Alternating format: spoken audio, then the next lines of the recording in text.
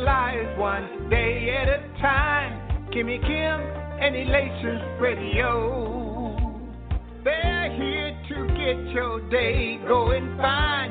Kimmy Kim and Elations Radio. Kimmy Kim and Elations Radio. Kimmy Kim and Elations Radio. And here's your host, Miss Kim Robinson.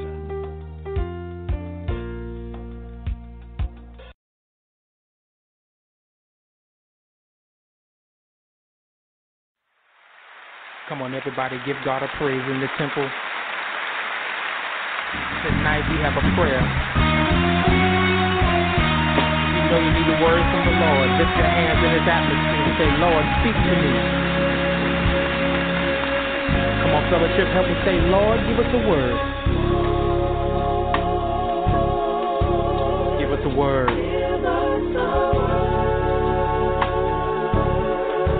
Our world's in trouble. Lord, give us a word.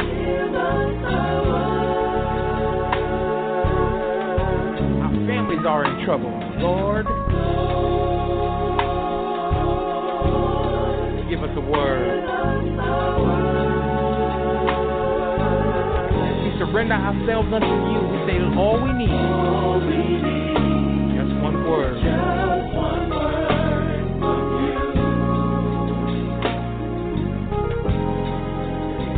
All we need, just one word.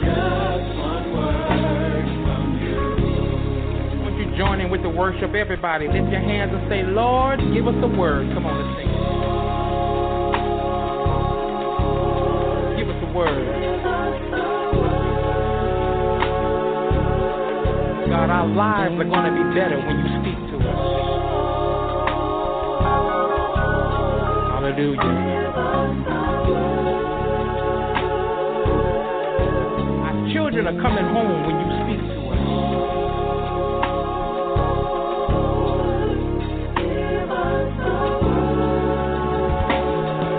Come on, you know it by now. Come on, say all we need. Come on, say it. Say it till you believe it. Just one word from you. Come on, just lean on them and say all we need. Just one word. Just one word from you. This is what the Lord promised that you would. You promised you would heal our land.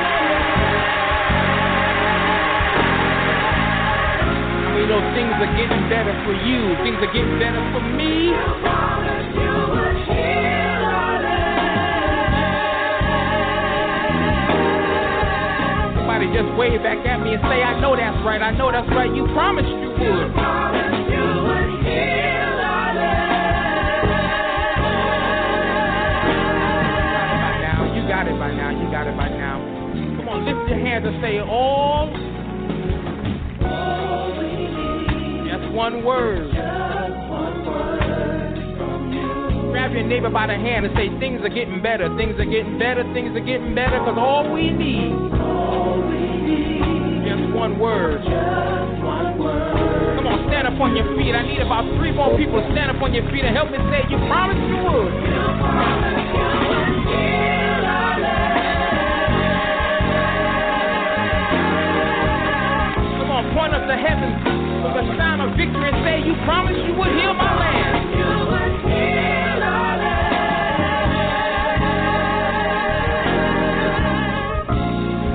Somebody singing it like you really believe it. Come on, say you promised you would. You promised you would heal our land.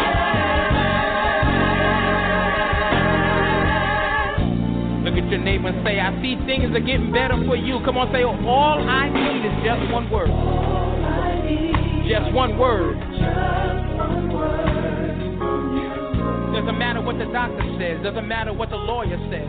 But all I need is just one word. All I need. Just one word. Just one word from you. Things are getting better for me. I feel it all in my body.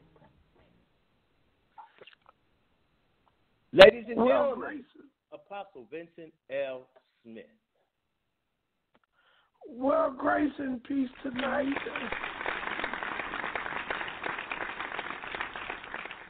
We thank God for you, and welcome to The Voice tonight. Amen. 90 minutes of power-filled word. We're looking for you tonight, amen, to call in and be a part of this live experience as we go into the Word of God. And we also thank God tonight for my brothers, amen, in the Word of God, Elder Ernest E. Richard Jr.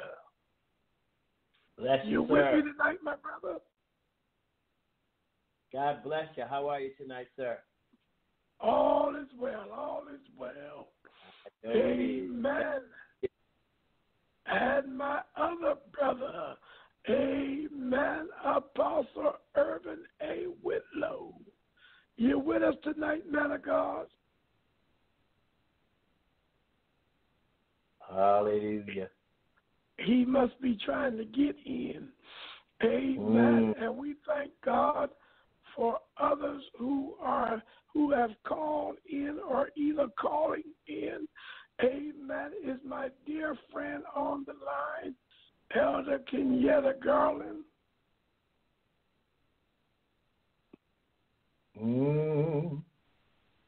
Okay. I guess they're trying to catch up with us. Possible. I hear somebody just come on the line.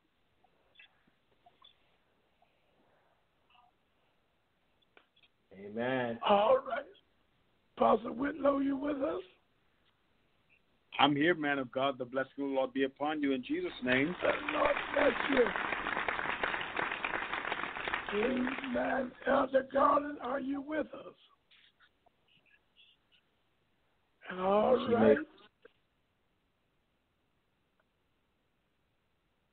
Amen. Elder Anna Henderson, are you with us? All right. I'm looking for some callers. Amen. But as we go along, maybe they'll call in. Amen. But we thank God for this 5th day of February. Can y'all believe that already? 5 days into February already. We were just saying Happy New Year. But Amen. We are 5 days into February, and we dare not be ignorant and not say happy birthday to Miss Rosa Parks today. Amen. And we thank God for all that she means, amen, to our people and our efforts to come as far as we have. Amen. Especially seeing that this is our Black History Month. Amen. We did not want to go any further without, amen, at least recognizing that today is her birthday.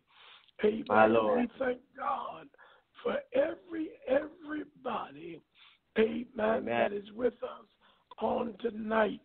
Amen. Pastor, will you please lead us into a word of prayer? Absolutely, absolutely.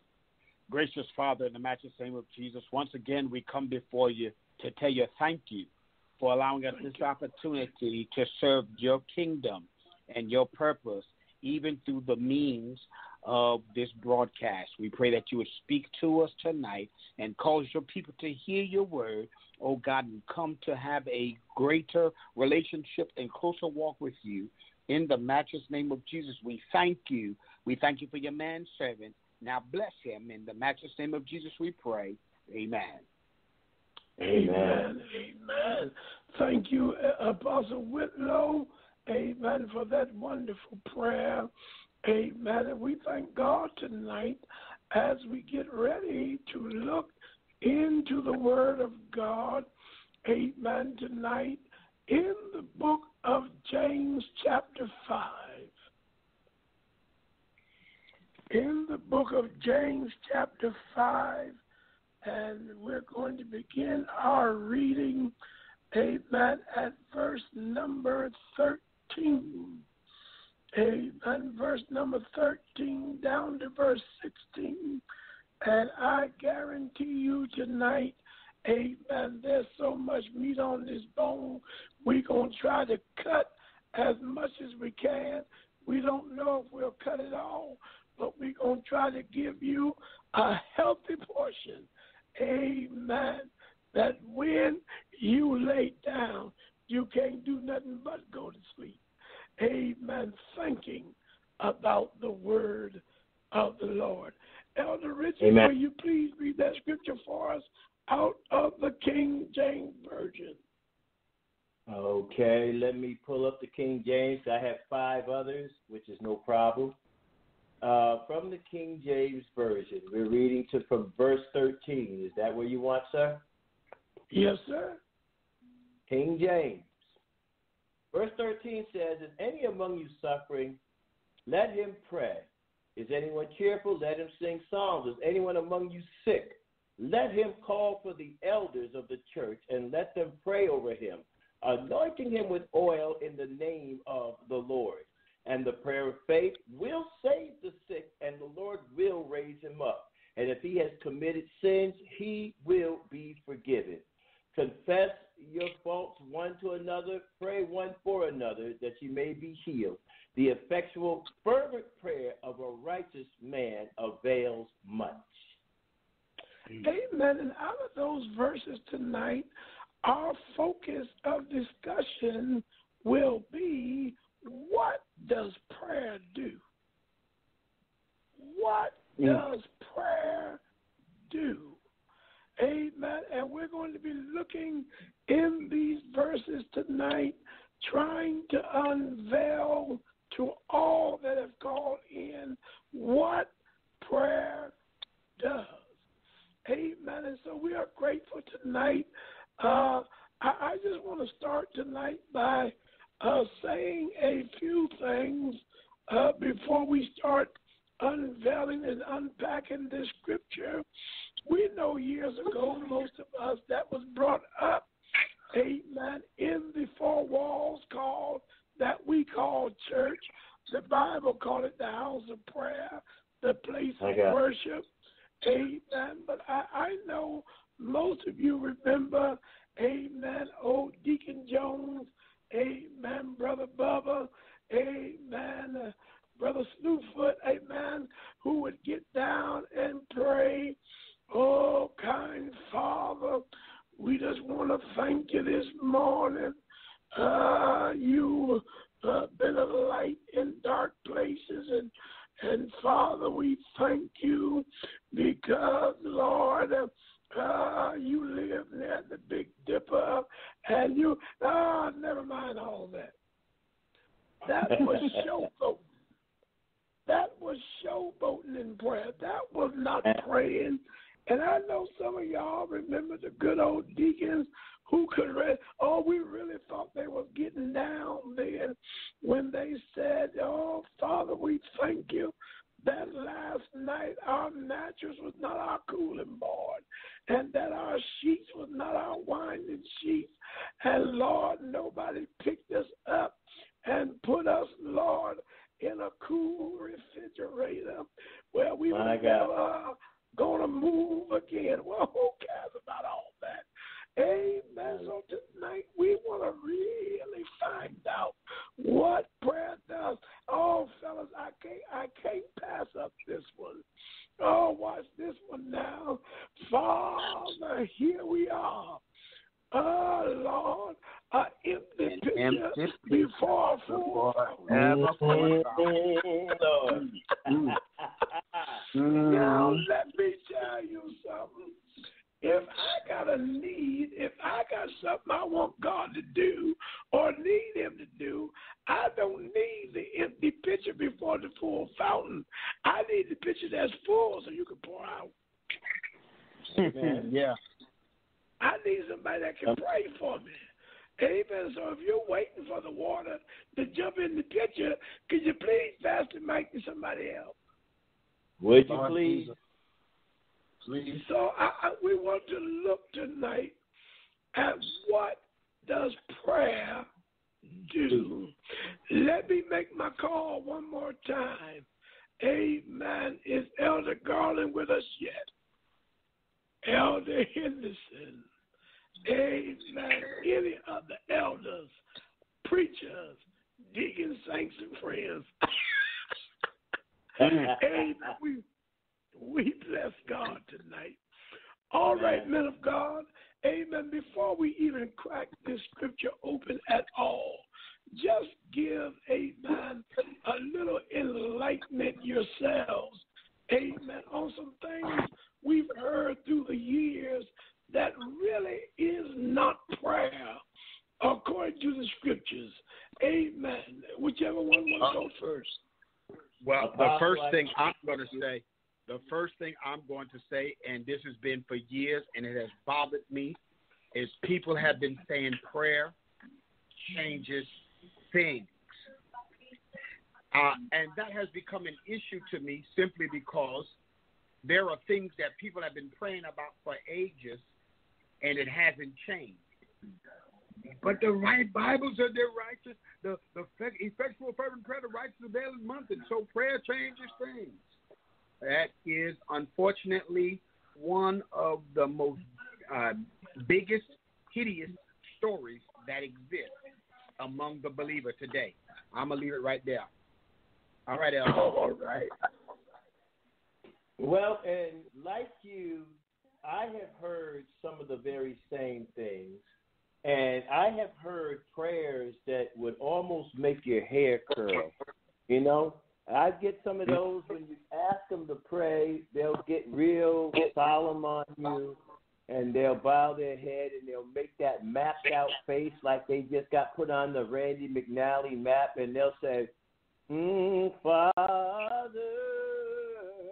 I stretch my hand to thee. We said pray. We did not say sing. Okay? The bottom line is this. I mean, you were saying, sir? No, go on. Go on. No, I'm saying, you know, and I don't have a problem with that per se. What I do have a problem with is when it is time to pray, God wants to hear his word. He's not interested in your moaning, your groaning. You might be in pain. You might be hurt. You might be distraught. But there's a passage of scripture that said there's another kind of prayer that we'll talk about a little bit later. But in the time that you are approaching the throne of grace, it is now time to direct your attention to the God of our salvation and what your request is. I'm going to stop right there for a few minutes. Yes, and I'm glad you ended with that word request, because in my mind right now, I believe I want to start here. He says, make your request known. Mm-hmm.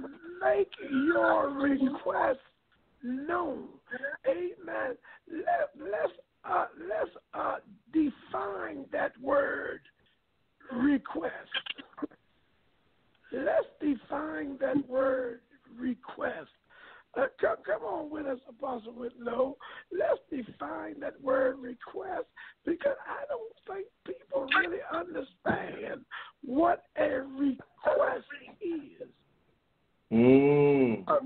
A request is simply what you ask for. To request means to ask.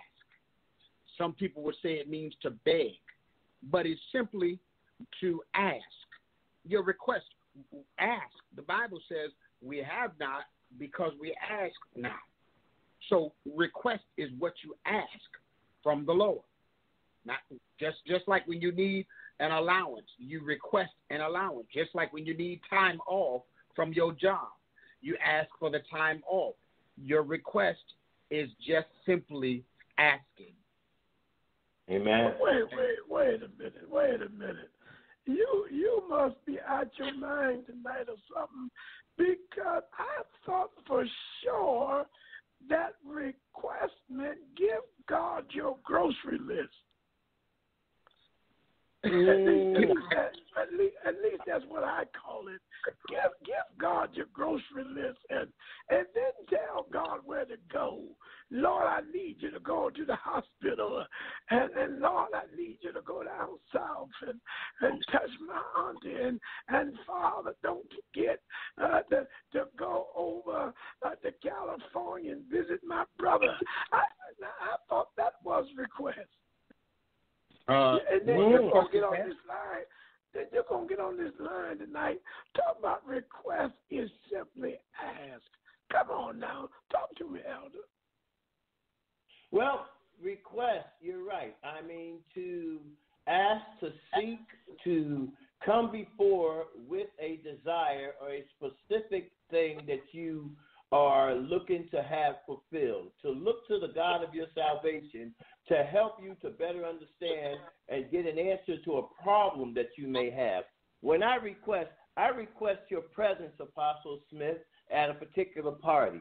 Now, that's because I need something from you, and that is your actual presence, your wisdom, your understanding, and all that goes with that. When we make a request before God, we have to come before him in specifics. I've said this time and time before, and I'm going to say it again just this once. Imagine you have a child, and that child leaves in the morning after having a good, solid breakfast, has been in school all day long. And now the child comes home, and the child wants to know if they could, maybe go over to Johnny's house. And so they come and put their big head up against your screen door, and they say, Mom, oh, Mom, pretty please, been in school all day. Mother's going to say, boy, what you want? That's the way God is. What is it that you want? Make it plain. Come on, Apostle. Now watch this. Watch this.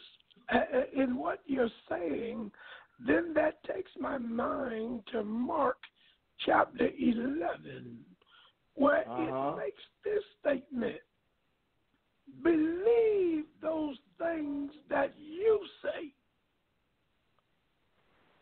Now, it tells us that because he was trying to admonish us not to be a empty voice prayer. Just saying something, but he says, when you pray, believe those things that you say shall come to pass. Now, the thing about a request is, if you're not making a total request, don't look for nothing. That's all. All right.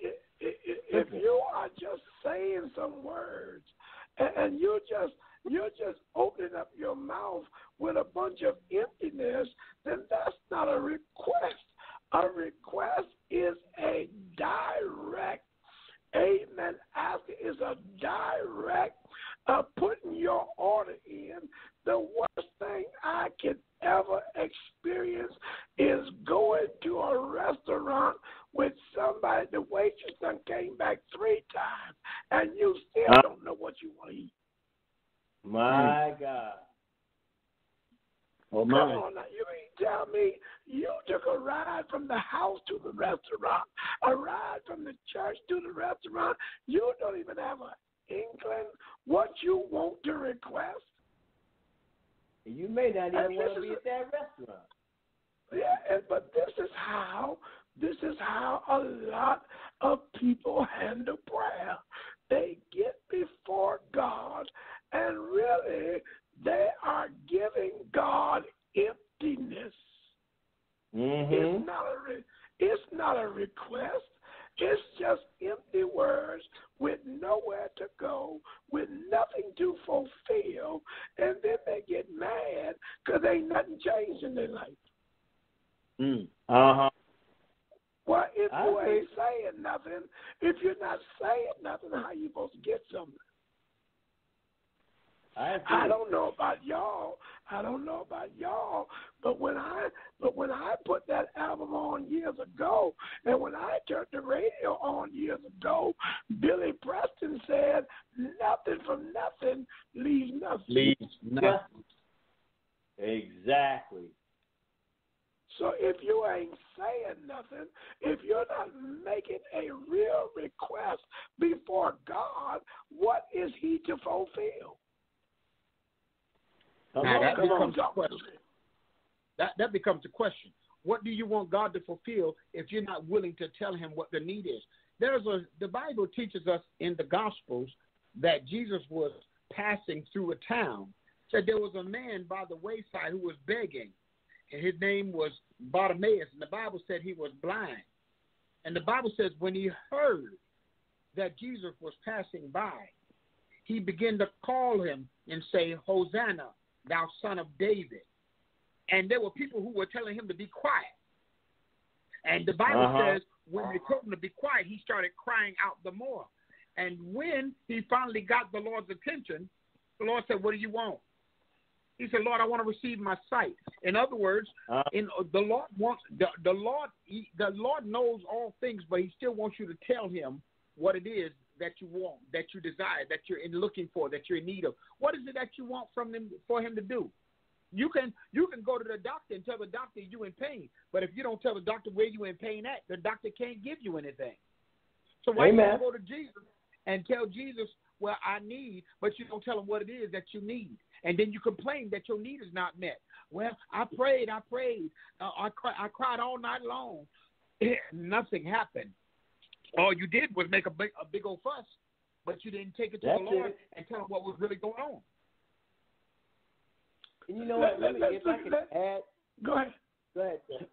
Now I was going to say, if I could add to that, the scripture teaches us to therefore let us come boldly to the throne of grace.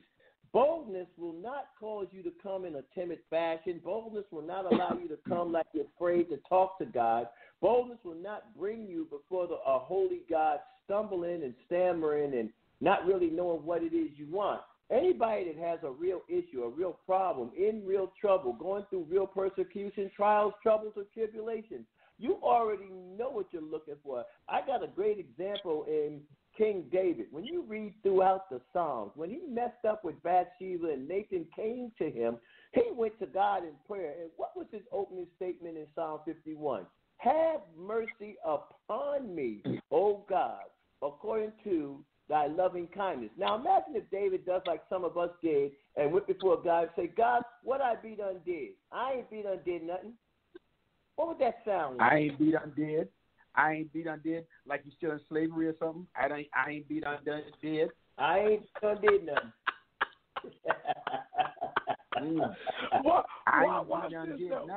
Watch this though, because that's a good scripture you brought up with. No, that's a good scripture. Now, when Jesus asked him, "Watch me now, what would you have me to do?" He didn't do like folk in church and sometimes in the hospital. Oh, I want to touch. Oh, I want the Lord to bless me. That's not a request. When Jesus asked the man, what will you have me to do? He said, Lord, I want to receive my sight. He gave God a clear request of what he wanted him to do. Not, Lord, Amen.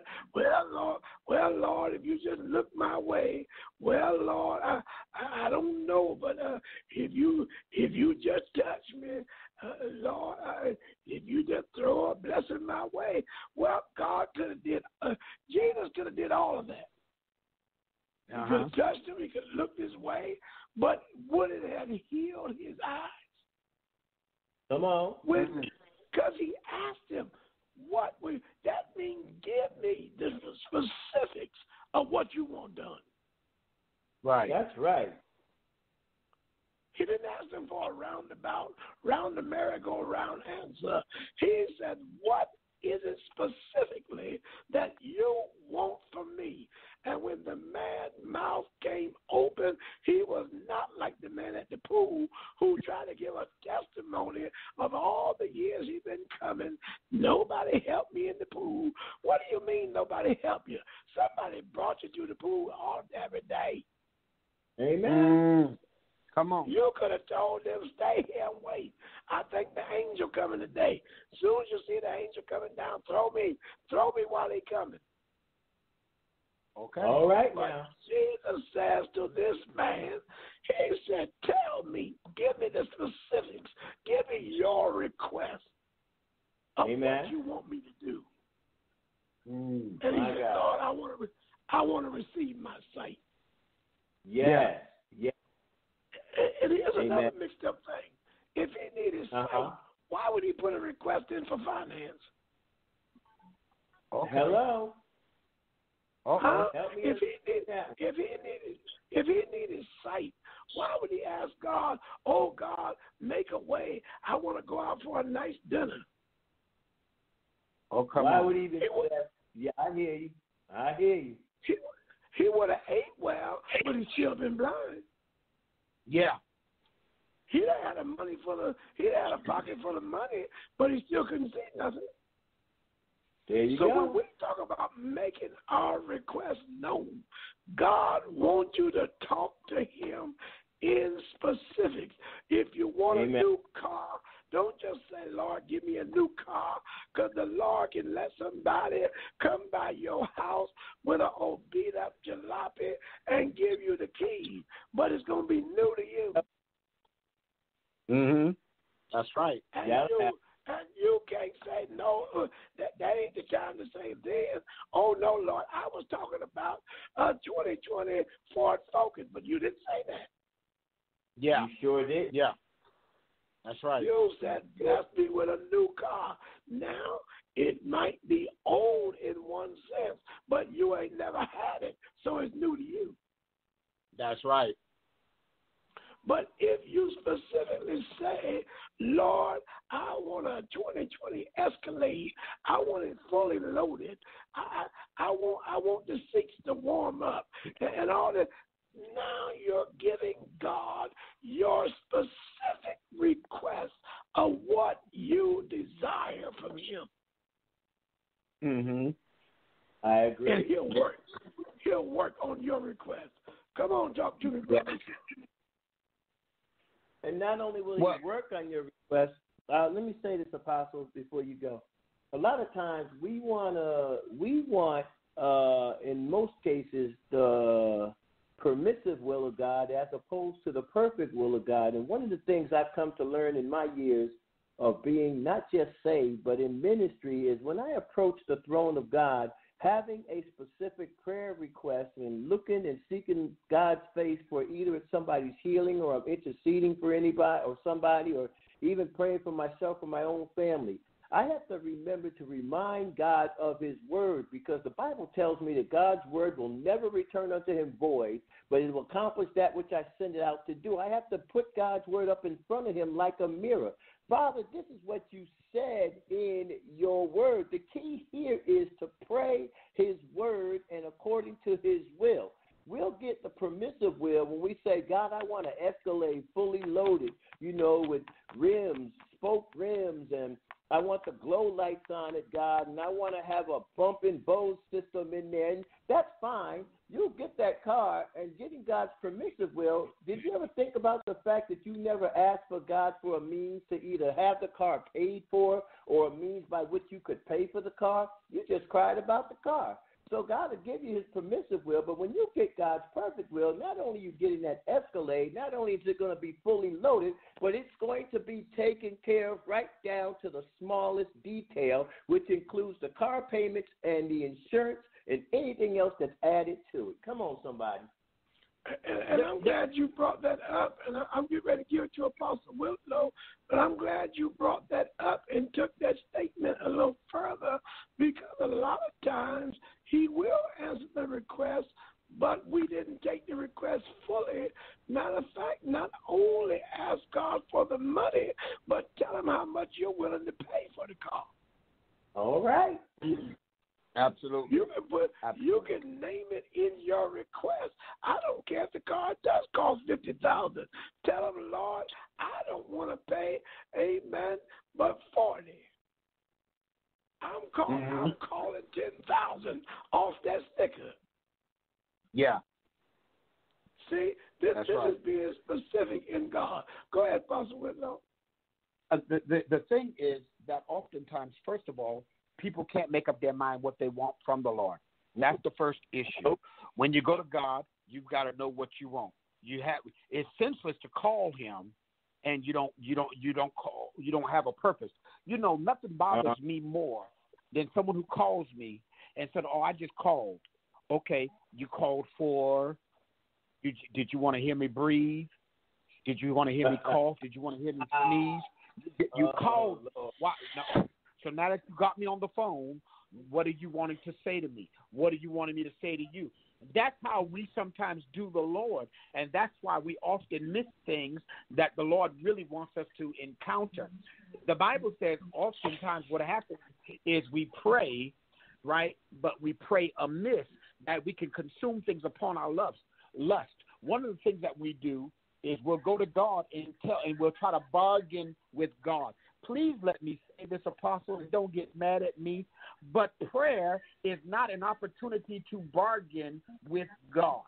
Prayer is not an opportunity to bargain with God. And people are saying, well, Lord, if you give me a car, I'll take people back and forth to church. And you know good and well, when you get the car, you ain't even going to church. You're going to the club. You're going shopping. You're going looking for this chick, that. Well, all right, praise God, I'm on the radio. So let me just say, these are things that people do, right? And then when they do go to church and they see somebody need a ride to church, they'll purposely go around the other way, right? In the rain, go around the other way. And then when brother, sister get to the church, oh, the Lord bless you. Why didn't you call me? I would have picked you up. And you saw them standing there. People be trying to bargain with the Lord. Oh, Lord, I'll do your will. If you give me a husband, you give me a wife. Why he got to give you something for you to do what he wants you to do, what he called you to? Okay, let me go on, Apostle. Well, you know, Apostle, if I can jump in on that, let's go one step further.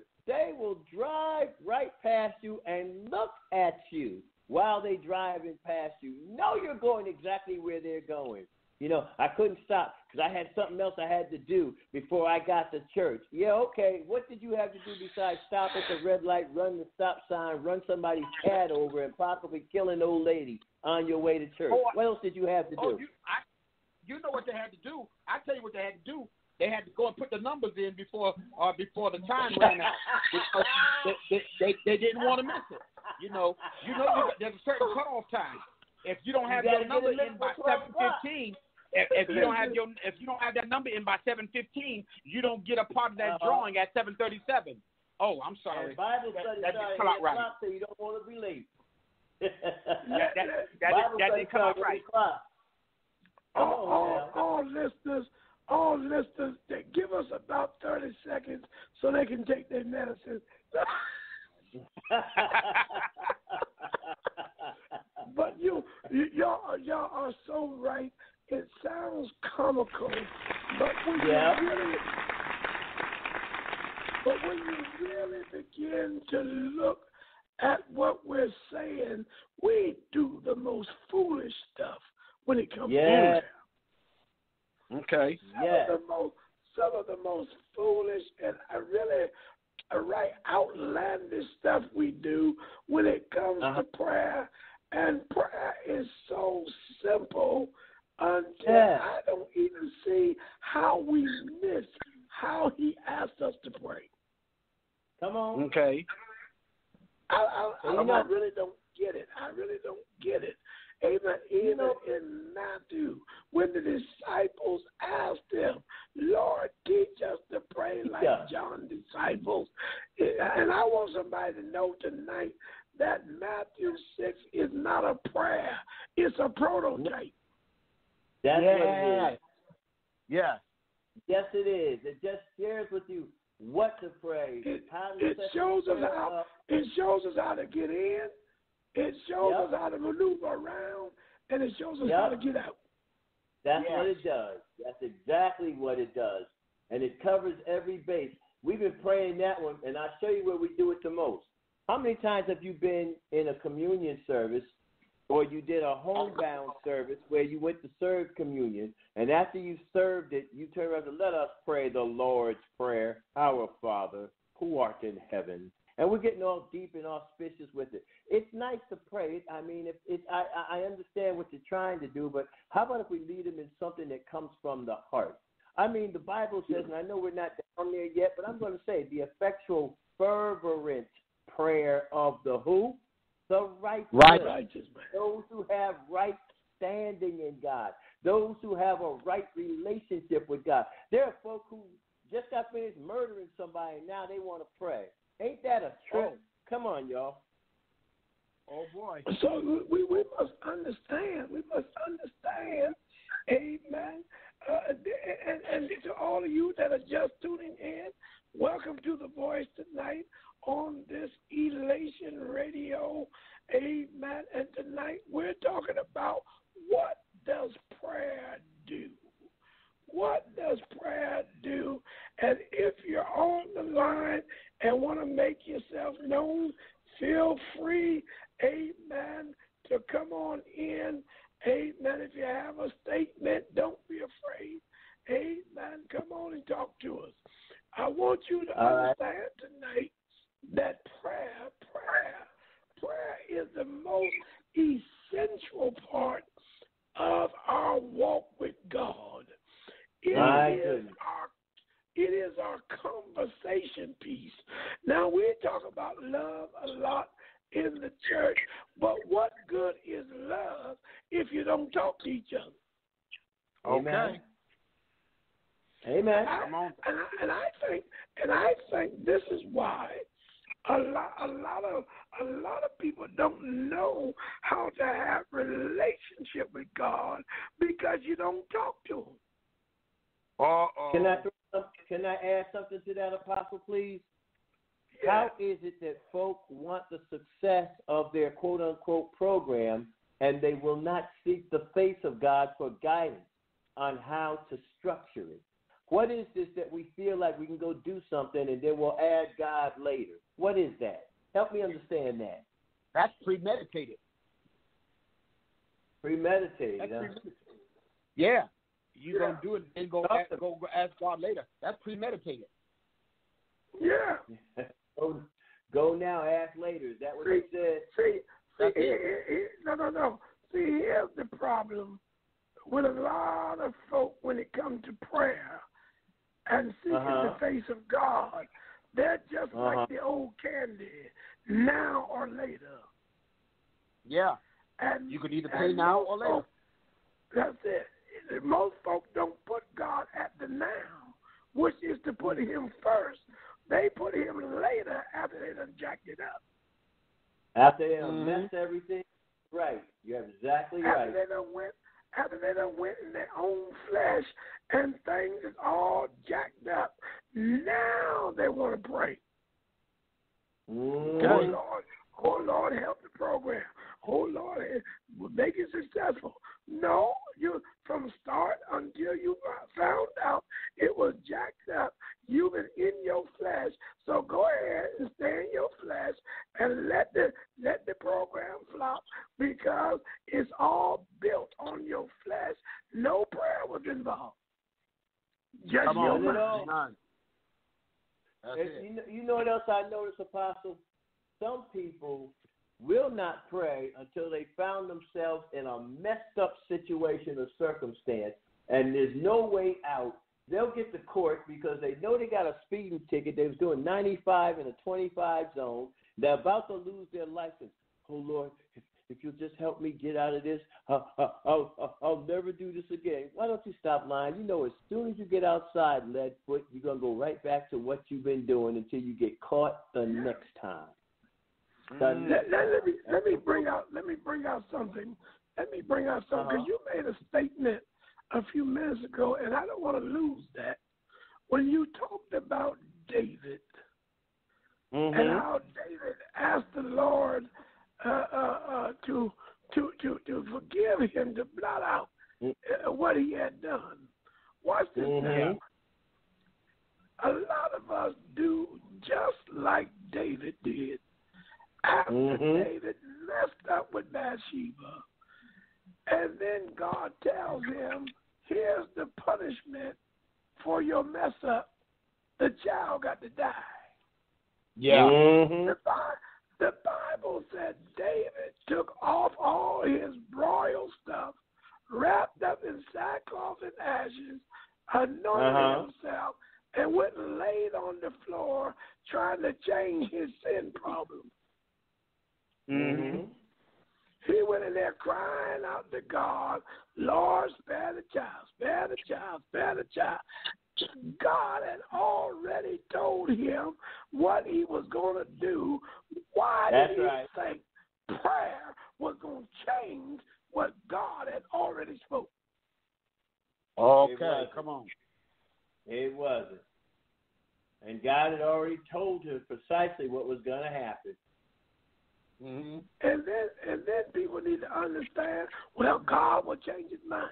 The only reason God changed his mind with Hezekiah was because Hezekiah turned his face to the wall and reminded God of his walk with him and his worship before him. Yes. It wasn't about just Hezekiah's prayer. Hezekiah got in prayer and said, Lord, I'm a worshiper. Mm-hmm. That's what he said. Now, how you going to do this to me? I'm a worshiper, and I've done what you asked of me, and now you're going to send the prophet to tell me, get my stuff in order, I'm dying. My goodness. And when the Lord looked at Hezekiah again, before the prophet could get out the courtyard, he said, hold out, turn around.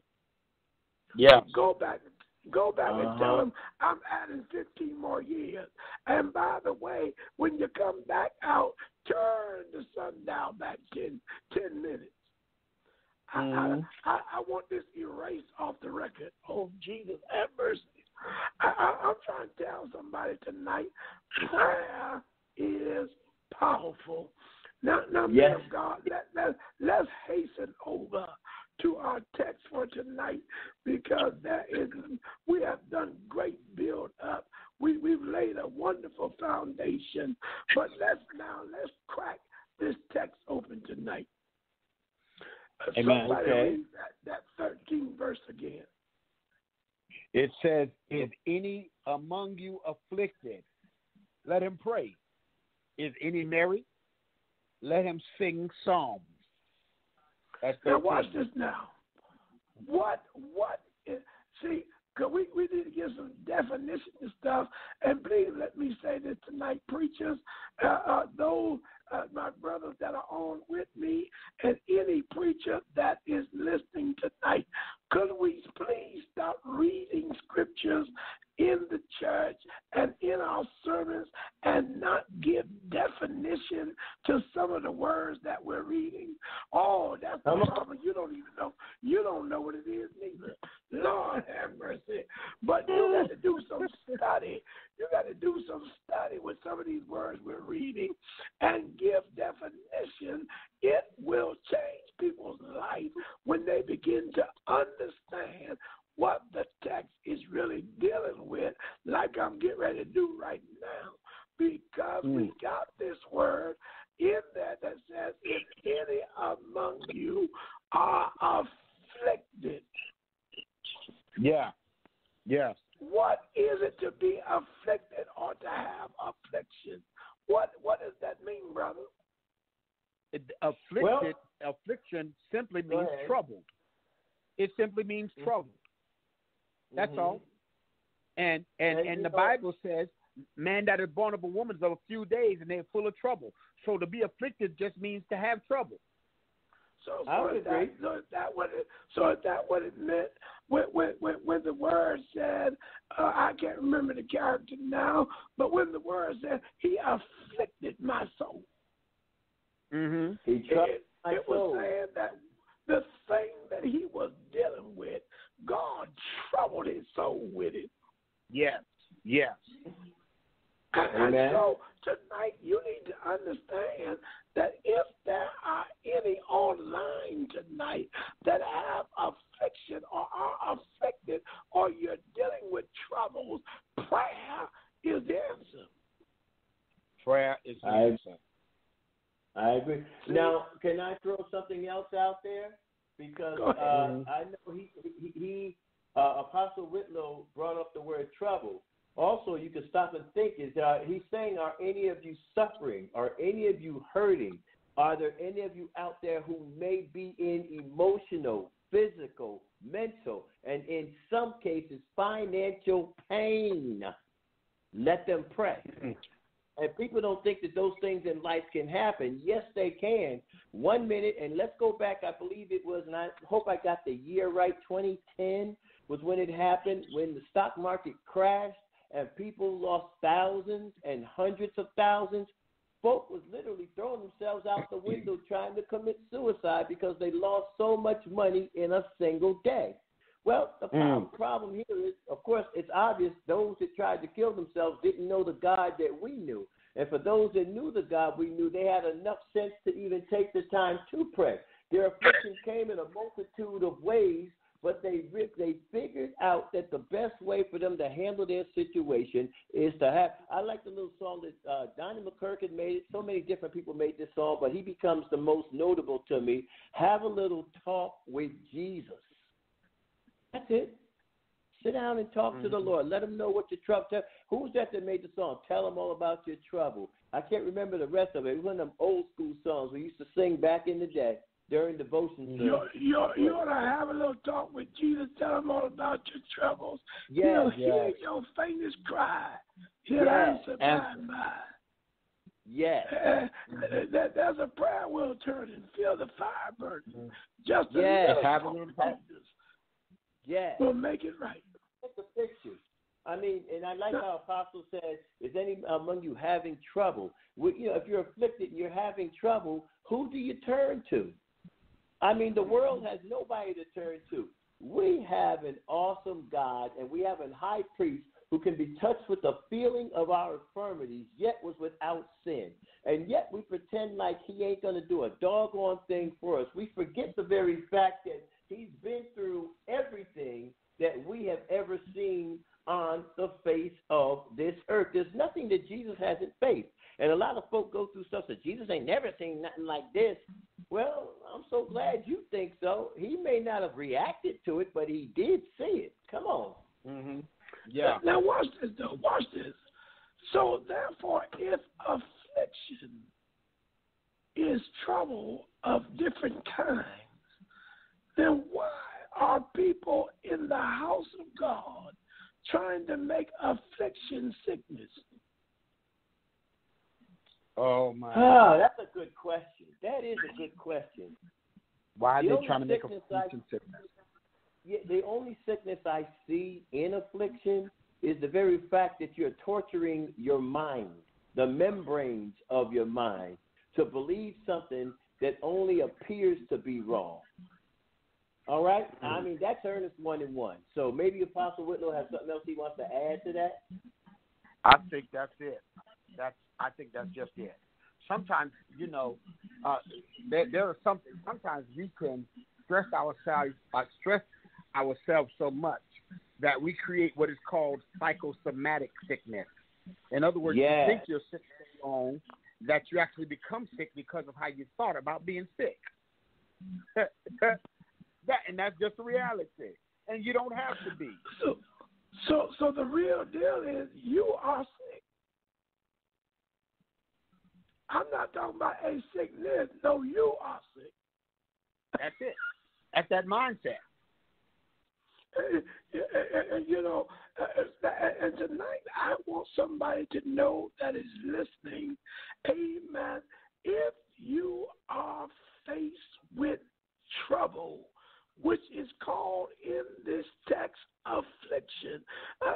Brother Ernest, give that to us in the Amplified real quick, just that one verse. In the Amplified, it says, if anyone among you suffering, he must pray. That's the first part of that 13th verse. Wait a minute now. Because, see, we get ready to get into something now. If any among you are suffering, they might pray. Must. Wait a minute. You're reading funny tonight. If any of you are suffering, maybe you should pray. Must. Let me try it one more. Let me try it one more time. No. Let me try it one more time. If any among you are suffering, having trouble, having difficulty, there is something, amen, getting on your last nerve. There's something that you're dealing with that you really, really need God to turn around. Amen. You should almost pray. No, you must pray. Prayer becomes a must. I mean, so we want to go ahead. No. So you're saying if you're suffering with troubles, the mandate is prayer. Mm-hmm. The mandate. What? Yes, it is. The mandate is prayer, and if you go any other way other than prayer in and of itself, you're going the wrong way to begin with. That would be like going up an exit when you need to be getting on an entrance. Prayer is the entrance into the supernatural realm of God to get the answer from God and bring it back to the natural realm of which your physical body lives. So can I say this? Is that why some people, every time you see them, it look like they get ready to sing, nobody knows the trouble I see, because they ain't done no praying about it? Well, you know what? I would say that individual is living according to their feelings, living according to their flesh, living according to what's in front of them. They ain't walking by faith. They're literally walking by sight, by what they feel, by what they think, by somebody else's opinion, and a boatload of other things. Simple prayer in faith to a God who has to be pleased with and by faith will produce a reaction in you that would cause you to recognize that this too shall pass. This storm is not here to last a long time. This turmoil is not going to be a tornado in your life all your life. It's a temporary thing, and what it ought to do is cause patience to rise up in you and to anchor you in the Lord to the point and place where you say, God, I trust you. And even if he says like Job said, yet though he slay me, yet will I trust him. Some things that we go through are for the making of us and to get us to a point and place, to get us off of our feet and down on our knees so we can humble ourselves before an almighty God so that we can be exalted in that due time. And prayer will put you in that position. Now watch this. You said something about feelings, Elder. You said something about feelings.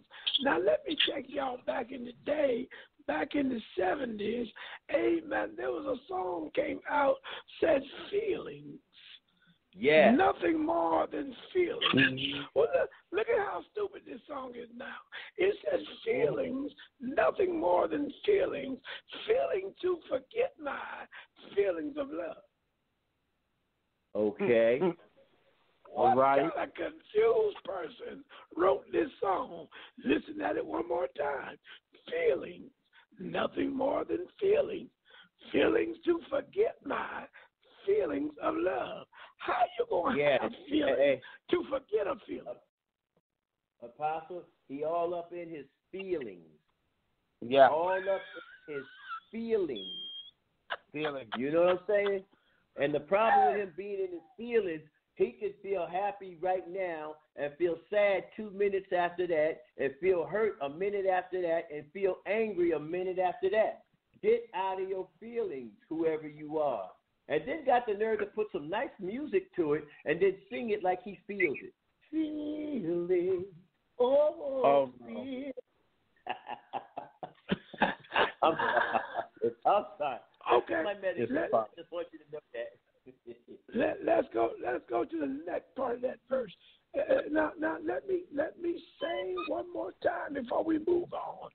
If you are tonight are listening to this broadcast and you are suffering with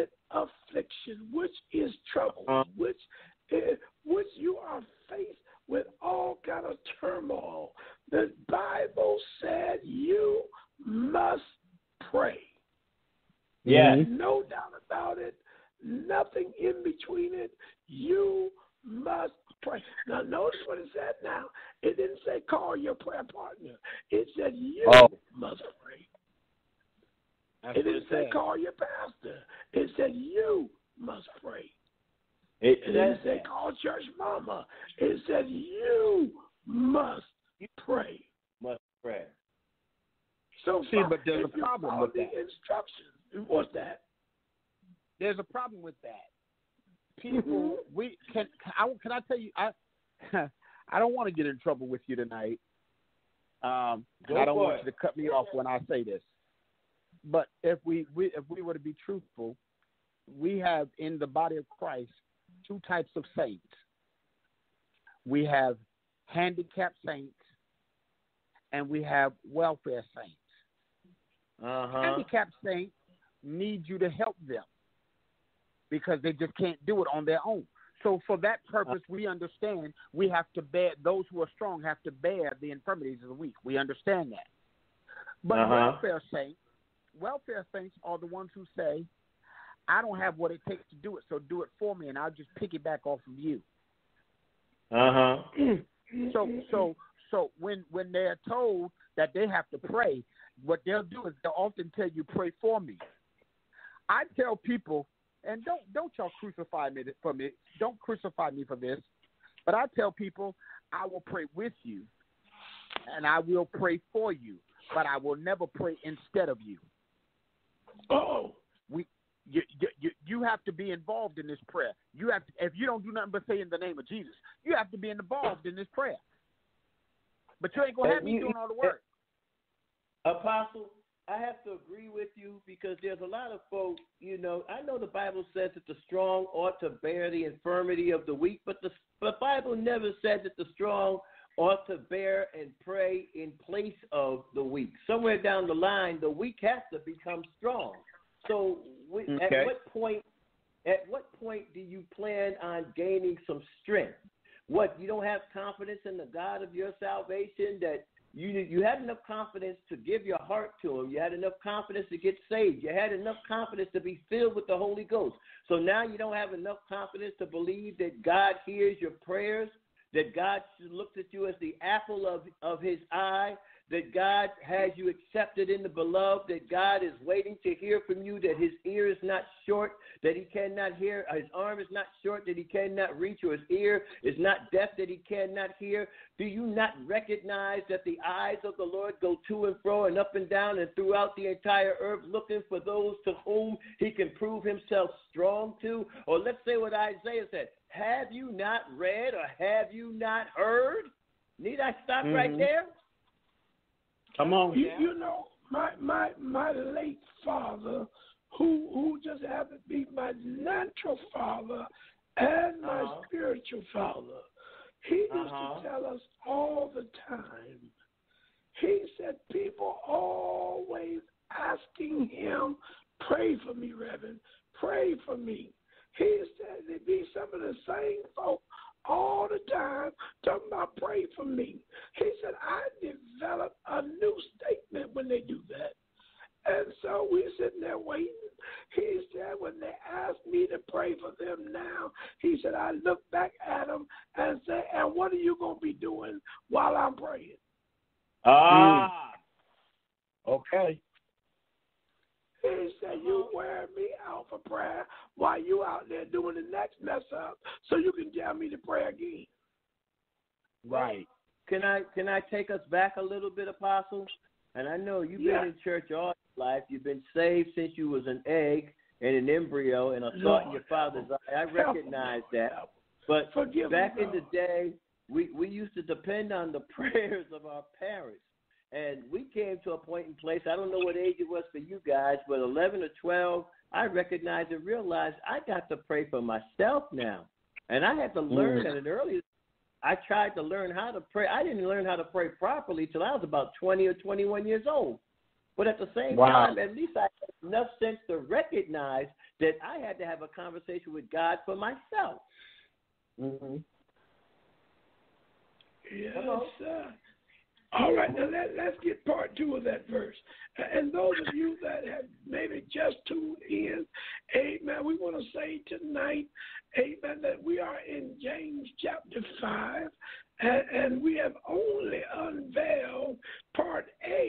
verse 13 thus far.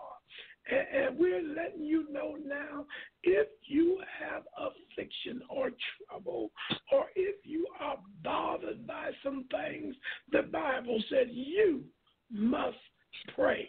Come on, read the second half of that verse.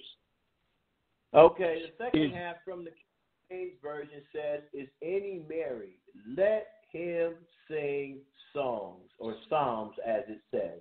Or better still, let's do the Amplified. It says, is anyone joyful? He is to sing praises to God. Now, in that, I'm going to let you start off with that, sir, because I'm about to jump on that myself. See, that's the problem. I'm getting ready to take over. Now, watch this. Now, somebody might say, what in the world does singing have to do with prayer? Well, I want you to understand that there is a prayer song. There is a song of prayer. You can get a melody before God that becomes a prayer in praise. come on. And he said, if any marry. Now, he ain't talking about if you're married, all of a sudden you're going to start off, must Jesus No, you ain't married. You need to go get married. But I want you to understand that it is saying that in your prayer time, God can take you to a place of joy, a place of merriness, that your spirit man will begin to rejoice with you and begin to sing unto the Lord in your prayer time. Amen. Or somebody said, that ain't so. Well, then I must be crazy, because it doesn't happen to me several times. Come on, where you're down praying or walking around praying, and then all of a sudden the joy of the Lord take over in your spirit, and before you know it, you singing this song you ain't never heard by spontaneity of the Holy Ghost. And I mean, you and the song and the spirit is just getting down, and you dancing and leaping and jumping for joy, and then you think about it, wait a minute, where did this song come from? The joy of God, the joy of God in prayer, the jump in your spirit. Go ahead. That's an amazing thing. How many times, and I'm going to throw two other scenarios where I don't know if this has happened to you. Either I've been in the shower, and then suddenly a song or a psalm, something will come to me, you know? Like, for instance, and I'm just going to throw this out. If there's anybody married, joyful, you start thinking about the goodness of Jesus. And I don't want to give the cliche, because we all know what happens. And all he's done for me, my soul cries out, hallelujah. And that's fine. That's wonderful. But when you really start thinking about just how good God is, I remind you, Apostle Smith, an old song that the late, great Timothy Wright used to sing. Count your blessings. Name them one by one. Count your blessings. See what the Lord has done. Let me throw one more Timothy Wright classic on you. Yeah, I want to testify how he made a way. Let me stop. Yes, but the bottom line is this. You can't help but to start singing when you start thinking about his goodness. You can't help but start singing when you think about what he brought you out of. He brought me out of this, and he brought me out of that, and he brought me through this, and he brought me through that. I was in the storm too long, and the Lord delivered me. Jesus had to rise up in me to bring me to a new place in him. Think about the fact that he brought you out of darkness into his marvelous light. Think about the fact that he's built a hedge of protection around you and didn't give you an insurance plan, but an assurance plan, because the scripture says, he that dwells in the secret place of the Most High shall abide under the shadow of the Almighty. If that don't make you get happy and want to sing, I don't know what will. Now, watch this, though. There was something wrong about his statement, though. He said when he get in the shower, you know. So I think what happened about when that cold water hit him and he forgot that turned on. That really really woke him up, huh? Listen, if that's the case, I should have been singing "Woke Me Up" this morning and started me on my way. He called it the joy of the Lord, but that cold water said, you better get up out this shower and turn the hot water on. Oh, yeah, you're right. All right. So it says, if any among you be married. Yeah. Look, I want y'all to understand this. I don't understand all these sad things. Let me tell you, you don't never have no joy. Oh, that explains it. That explains it. That's why you're so weak, because it says the joy of the Lord is our strength. Apostle, I think it's not that saints are sad. I don't think it's that saints are sad. I think that saints are seeking to be deep. And so the mindset of the deep is, I got to look like I've been somewhere in God. I got to look like I know what I'm talking about, because the Lord has been good to me, and I always know that the Lord deals with me, and as long as I and the Lord is okay, then I'm okay, because I pray to the Lord every night. They're seeking to be deep. And so because they're seeking to be deep, they want to act like they're in a place with God, that they're married. Listen, let's not confuse merriness with deepness, okay? Because when you're deep, you're super spiritual in many cases. But when you're married, it's because of the joy you have because of what the Lord brings into your life. That's why, like Overseer Richard, I can say, this joy that I have, the world didn't give it to me. Yeah. Why? Because I understand that the Lord has been real good to me. And so that's what gets me excited about him, to think about his goodness. That's what gives me joy. That's what gives me peace. That's what makes me want to rejoice, because I consider all the things he's done. Matter of fact, when I think about the psalmist David, he says, praise the name of the Lord from this time forth, even forevermore, from the rising of the sun until the going down of the same. The name of the Lord is to be praised. These are psalms. These are the songs that David wrote to the Lord, because he thought about how good God has been. When his enemy came upon him to eat up his flesh, he said they stumbled and they fell. He said that the Lord prepared a table before him in the very presence of his enemies. He had a reason to be happy, because he said, I once was young. He said, now I'm old, but I've never seen the righteous forsaken, nor his seed begging bread. Amen. My God. And you know, we really just need to understand, first of all, tonight, we said if you are troubled, you must pray. But when you come out of that prayer, God going to lift the burden, and he'll give you joy in your prayer time. And you'll begin to sing joy songs unto the Lord. And it's still counted unto you as prayer. That's the amazing thing about it. When that joy comes, it'll make you sing, but God hear you praying. That's right. That's right. It makes a difference. Let's go to the next part. Come on. All right. The next. Is any sick among you? Let him call for the elders of the church, and let them pray over him, anointing him with oil in the name of the Lord. Let's not go too far. Let's not go too far. Watch this now. I told you before, affliction and sickness is not the same. That's no, right. It's not.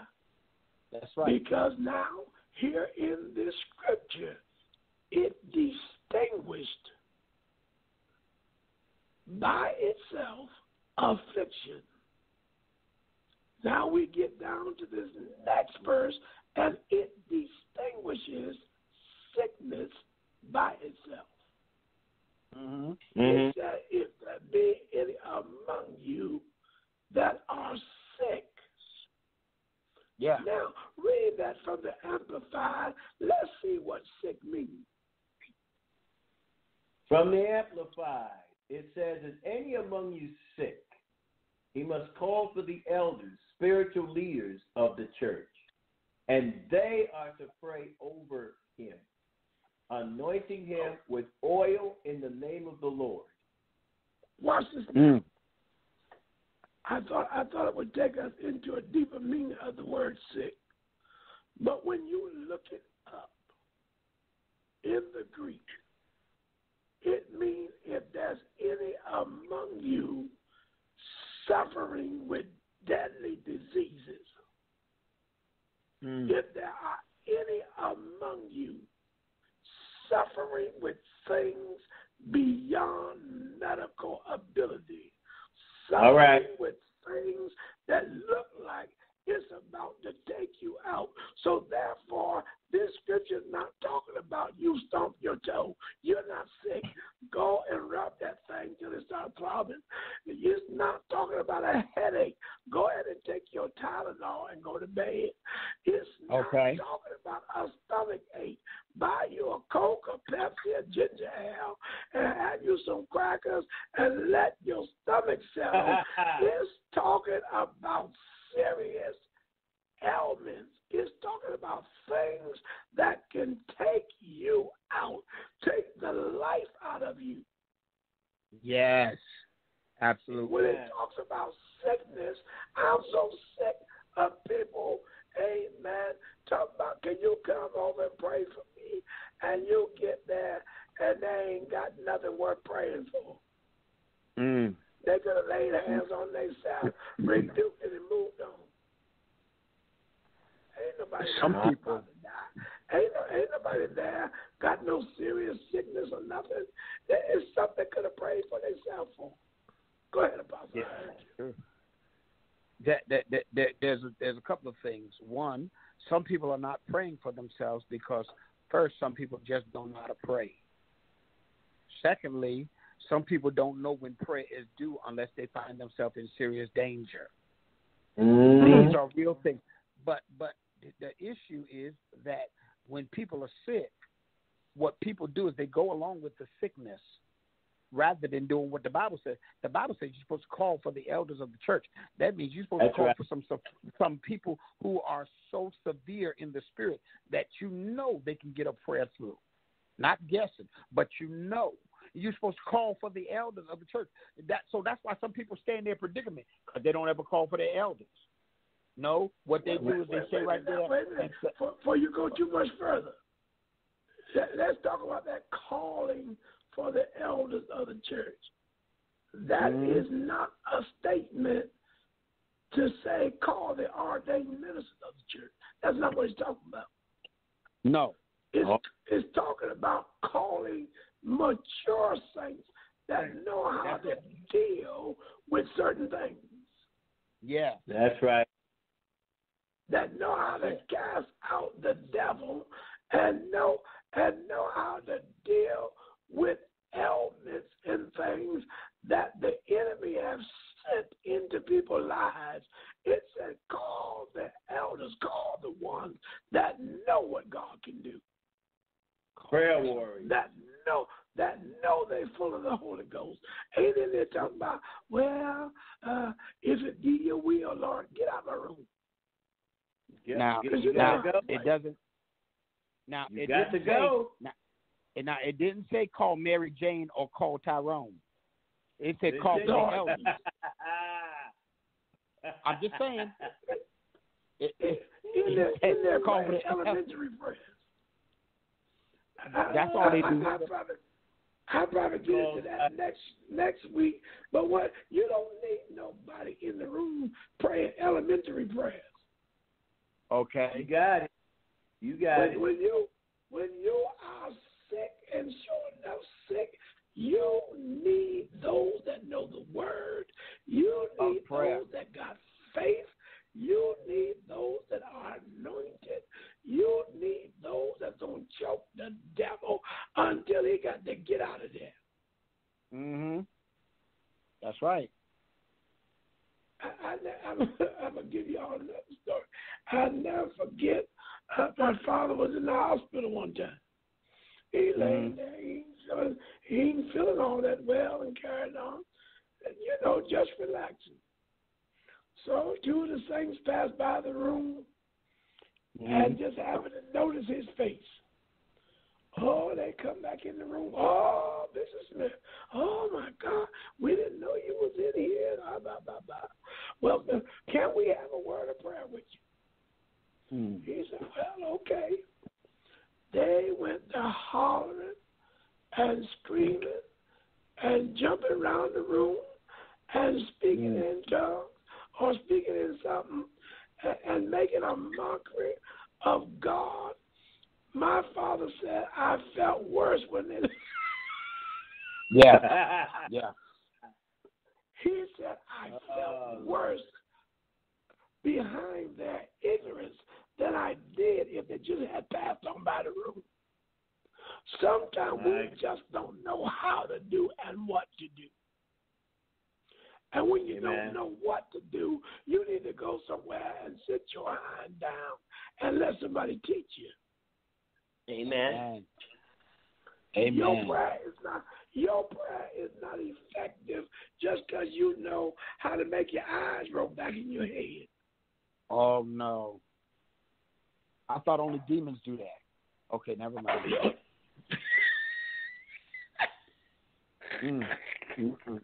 Lord Jesus. Come on, man of God, read, because we about to get in trouble. Somebody give me a time check.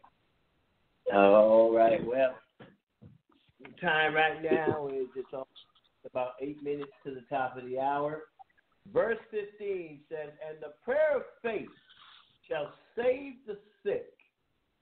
And the prayer of faith shall save the sick, and the Lord shall raise him up. And if he has committed sins, they shall be. Now. And the what of what shall do what? And the prayer of faith shall save. Wait a minute now.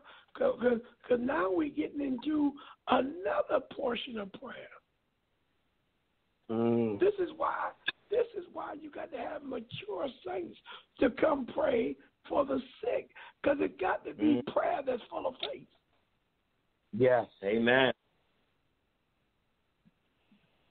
See, and you can't have nobody coming in there looking to my, ooh, Lord, did she look bad? Well, you need to go on home right then.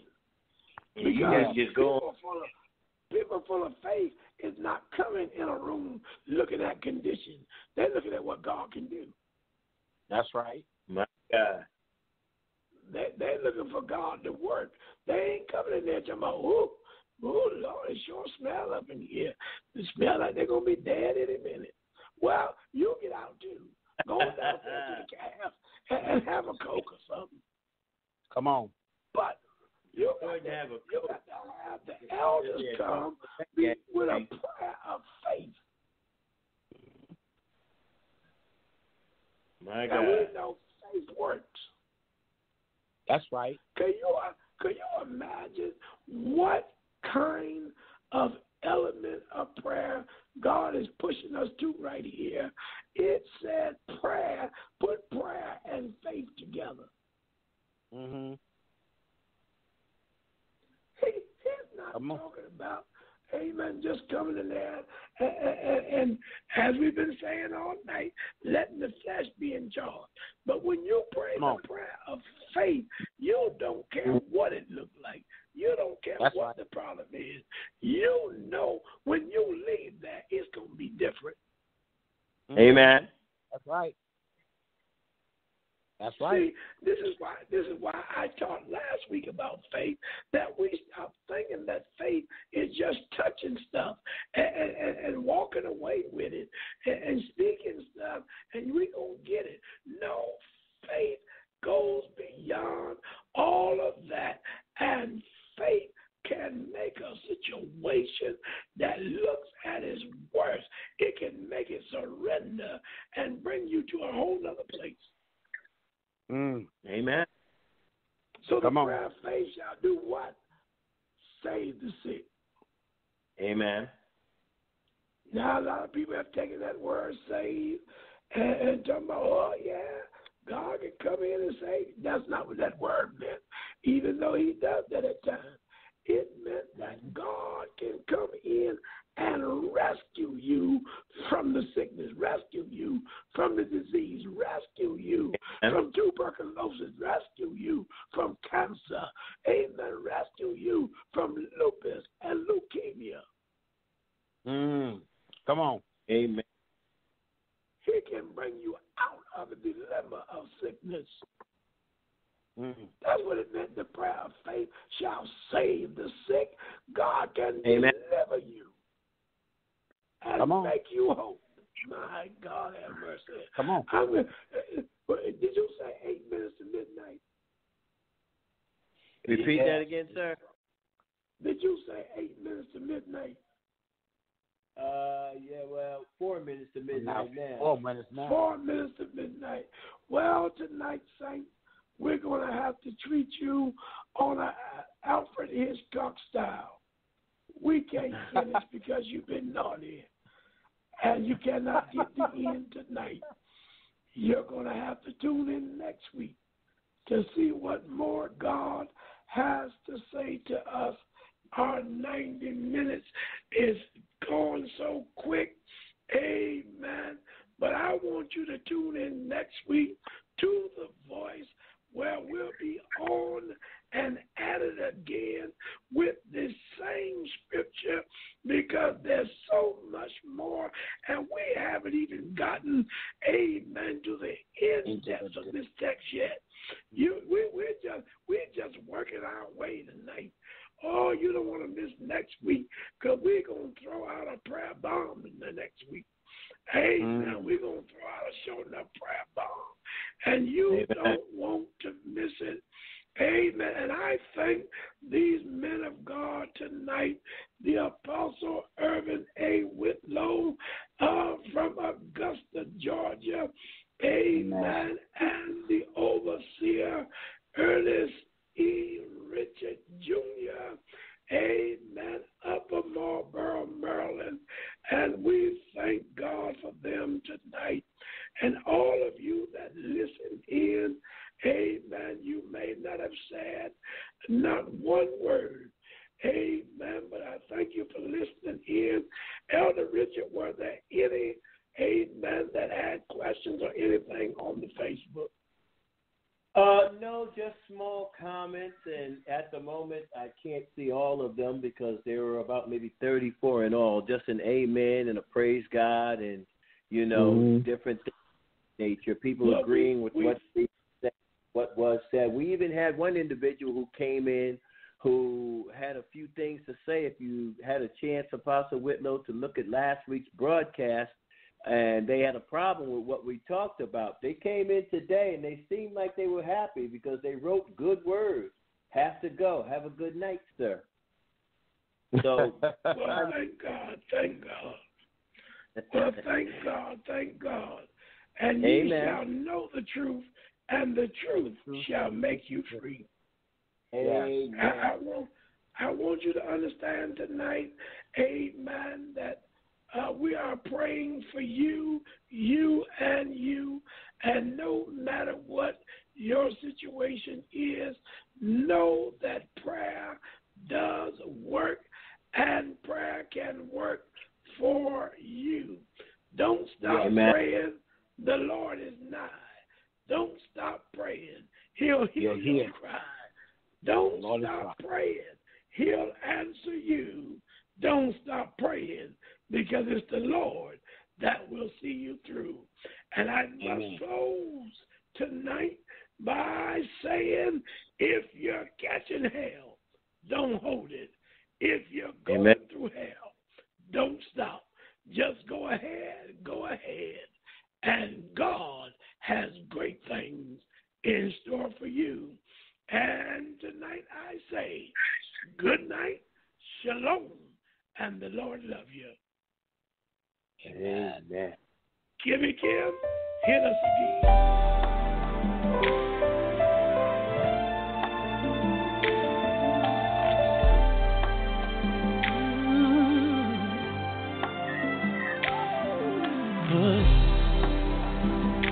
In the the storm.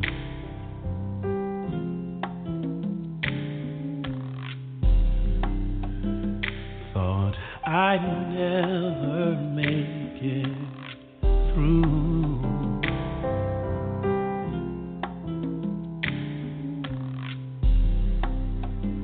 I had given up, figured what's the use?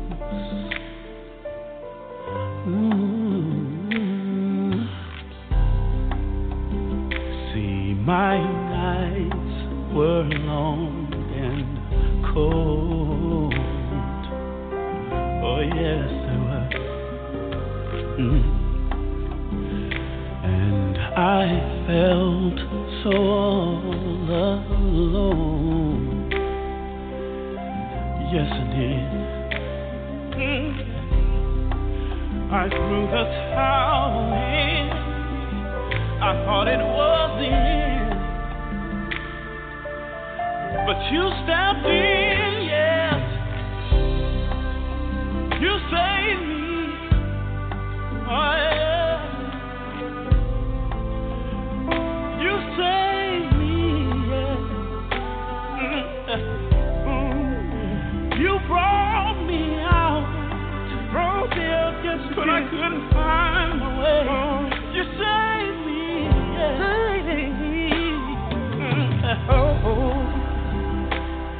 See, I fell so deep in sin.